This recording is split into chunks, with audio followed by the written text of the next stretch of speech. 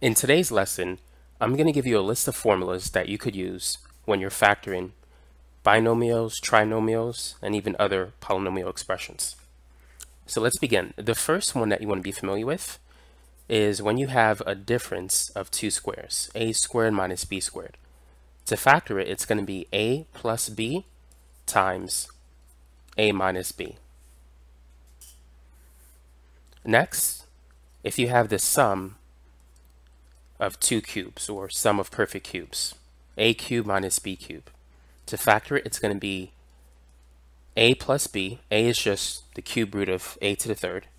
So it's a plus b, and then a squared minus ab plus b squared. Now there's also the difference of two cubes. If you have the difference of perfect cubes, a cubed minus b cubed, it's going to be a plus b, and then a squared plus ab plus b squared. By the way, for those of you who want a printout of these formulas, feel free to check the links in the description section below. I'm going to post the formula sheet that corresponds to this video. Now, these are not the only formulas associated with factoring. There are other ones. Have you seen one that looked like this? A to the fifth minus b to the fifth. To factor it, it's going to be a minus b times a to the fourth plus a cubed b plus a squared b squared plus ab third, or a times b to the third, plus b to the fourth. Another one that's similar to this one is a to the 5 plus b to the 5. It's similar to the previous one, but the signs are going to be different. So instead of a minus b, it's going to be a plus b. The next term will be the same, a to the fourth. And instead of plus a to the third b, it's going to be minus a cubed b. The next term is the same, plus a squared b squared. And then minus, instead of plus, ab to the third. And the last one is the same, plus b to the fourth. So notice for the first equation, every term here is positive. But for the second equation, notice that the signs alternate between plus and minus. So that will help you to distinguish the two formulas.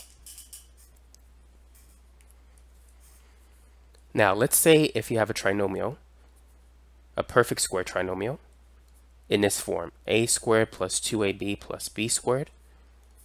To factor it, you can use this formula. It's simply a plus b squared. And if you have minus 2ab instead of plus 2ab, it's just going to be a minus b to the second power.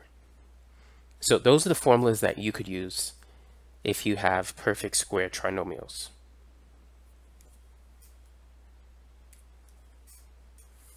Another formula, let's say if you have a polynomial in this format, a cubed plus 3a squared b plus 3ab squared plus b to the third. This is simply equal to a plus b to the third power. If you've worked on the binomial theorem, you've probably seen this expression before. Now there's another variant where the signs are alternating. It's positive a cubed minus 3a squared b, and then plus 3ab squared, and then minus b to the third. So this is going to be a minus b to the third power.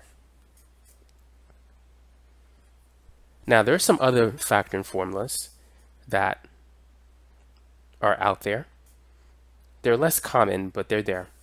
For those of you who want that, I'm going to post it in my formula sheet, which you could find in the links shown below.